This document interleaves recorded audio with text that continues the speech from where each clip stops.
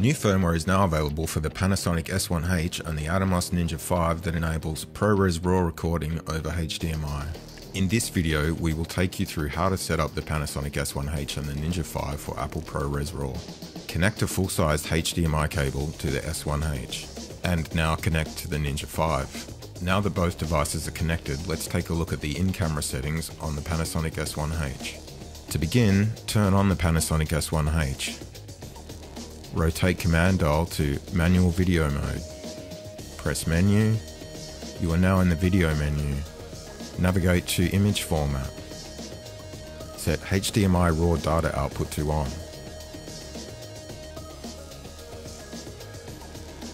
Press yes to confirm. Head over to timecode. Set HDMI timecode output to on. You can now trigger record on the Atomos over HDMI. Press back. Set record quality to your preferred resolution.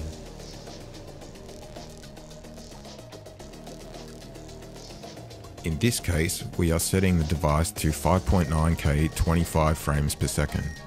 For uninterrupted recordings, let's turn off the power save mode. Navigate to Setup menu, go to Monitor, Display 1, Power Save mode, set Sleep mode to off. Now it's time to set up the Ninja 5. Press the power button. A message will now appear indicating your Ninja 5 has detected a raw input signal. Press OK to confirm. An activation page will appear. Please take a note of your unique key or device identification number. Using a computer, navigate to atomos.com/activation. Scroll down the activation page. Enter your email address with the unique key or device ID number from your Atomos 5. Choose Apple ProRes RAW. Press Submit. You will now get a unique activation code. This code will also be emailed to you. Enter this code on your Ninja 5. Press Confirm. The Ninja 5 will now reboot to activate the Apple ProRes RAW codec.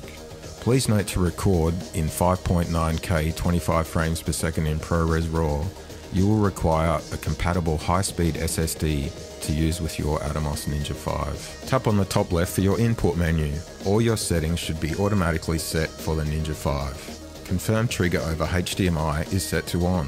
Navigate to Record menu to confirm settings. Navigate to the Meters tab. If you are not using an analog input source, toggle off the record buttons and set monitor to channel 1, 2. Finally, don't forget to prepare the SSD drive for recording. Navigate to Media. Press Format. A warning message will pop up to confirm you wish to format your drive. If your drive is Secure Erase enabled, you can toggle this feature to reset for optimum speed. Now press Format Drive. This process will take a few seconds before it is complete. With these steps complete, you are now ready to shoot ProRes RAW over HDMI with your Atomos Ninja 5 and Panasonic S1H. Thanks for watching. Go get creative.